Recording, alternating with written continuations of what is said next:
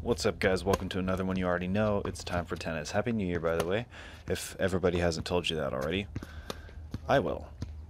So this is a review of the Volkl V-Feel V8 Pro. I'm just going to call it the V8 Pro. Should be a little more memorable. Yep, it's a racket by Volkl. You don't see too many Volkl rackets out there, but, you know, you see a lot of people talk about Volkl Cyclone strings. That's a very popular string on the tour, and you guys might know that I'm an advocate of their Volkl V-Dry overgrip. I think it's an overgrip that is kind of what I call the turner grip killer. You can watch my video on why. I might do another one again later, but it's a really high quality dry weather grip.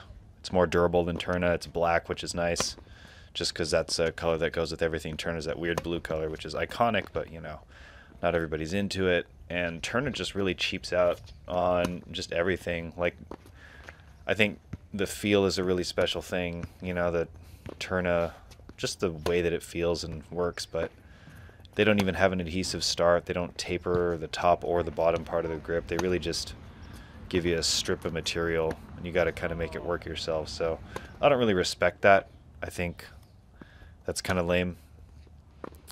But yeah, Volkl V-Dry, it's an overgrip you should try if you like Turna.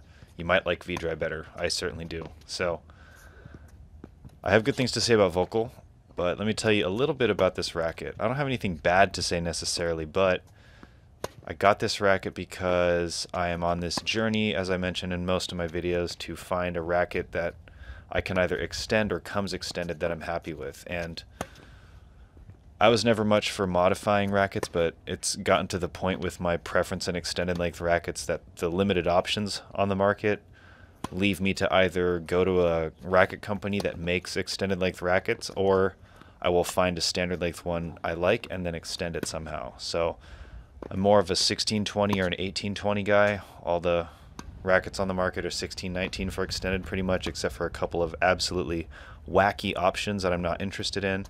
So here I am trying a racket that has a really low swing weight and a pretty low static weight. So it's also 1820, which I like, and it has some other stuff that, you know, seems promising on paper, but ultimately it's a racket that looks like, if I like it, I can probably extend it up to a full inch, no problem, still be able to play good tennis with it without being too much for me. So that's why I bought it. I wanted to get to know it and just give it a chance, because it's one of the only few left for me to really try that I would consider worthy.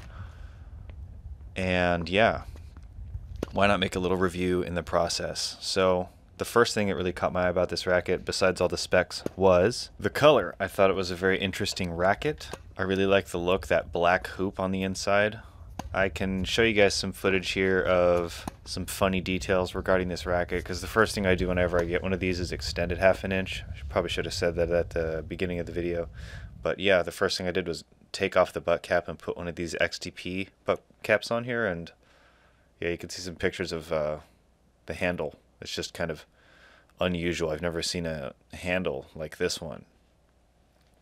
I'll just let these pictures kind of play out, but you can sort of see for yourselves here what some of the oddities are. If you've ever taken apart a butt cap or looked inside the handle of a racket, you'll know that this is kind of unusual. It's usually just either totally hollow, or sometimes it's foam filled like it is on the VCORE 95 and the Diadem rackets, but this one has like an extra chamber inside, and it's designed to fit this butt cap piece that sort of feels like some kind of silicone material. Maybe it's sort of a hard silicone with a really jelly kind of layer as well, and the butt cap is sort of this same material. I think that's what they advertise as their dampening technology, or at least part of it is. I'm not exactly sure, to be honest, but their butt cap had sort of a squishy feel, which is neat.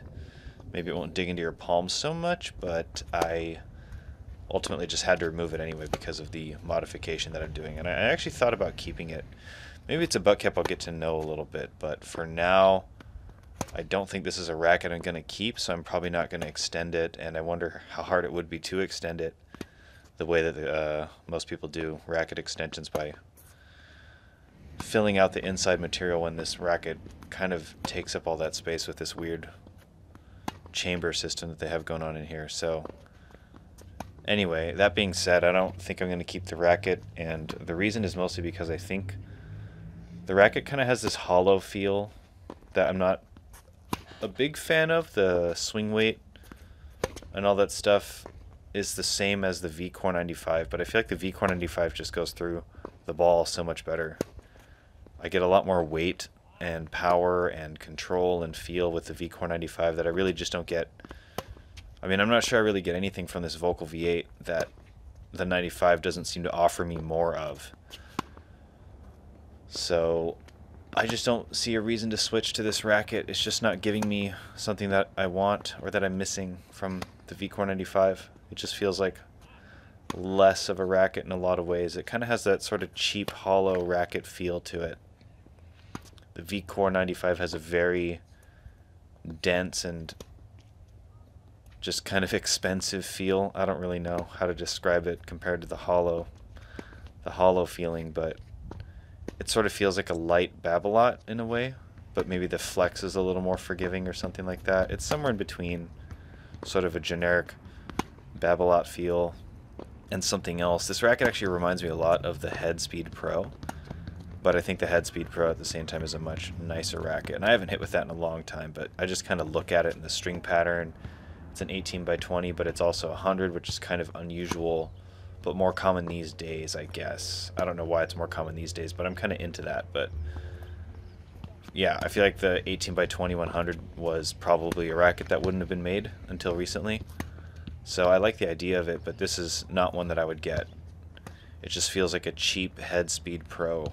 In this part of the video, I'm just hitting with the VCORE 95 now, and as soon as I started hitting with the VCORE 95, I was just thinking, yeah, this feels so much better. And there are certain shots that, you know, because I know the racket better, so it's not totally fair to say that I'm just able to play better with it, because obviously part of that is just due to me being more used to it, but sometimes you just know within like 20 or 30 seconds of hitting a racket that this is just, it feels so much better, and this other racket is just never going to feel that good. Sometimes you just know that, right? So I think that's the case with this one. I don't want to disregard it like that so quickly, because I feel like I'm sort of maybe dismissing it just because the name or something isn't as big of a name brand as some of these other rackets like Yonex and stuff. Volkl's not that relevant outside of their strings in the tennis world. I feel like people don't talk about or really seek out their rackets too much. I feel like Volkl sometimes catches the attention of people when they develop arm problems. Sometimes, honestly, I don't really know what draws someone's attention over to Volkl in the first place.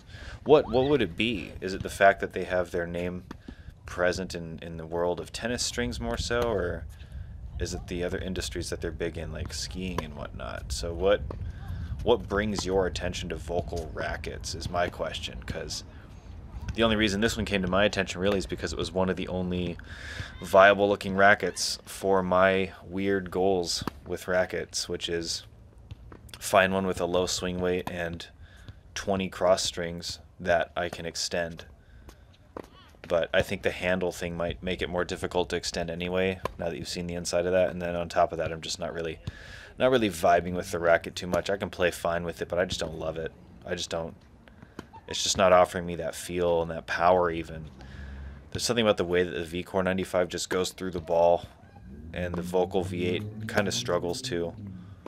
And you could talk about adding weight here and there, but the reality is that the VCORE 95 is a smaller head size, and the swing weight should be the same, but for some reason it just so dramatically goes through the ball better. It's like not even a fair comparison. So that kind of tells me something about this racket and probably how things are going to go down the road. So I mean, it's one of those things where I just tried it and kind of immediately lost my enthusiasm. So I'm not going to fight that too much. I'm not going to try to say I haven't given it enough time.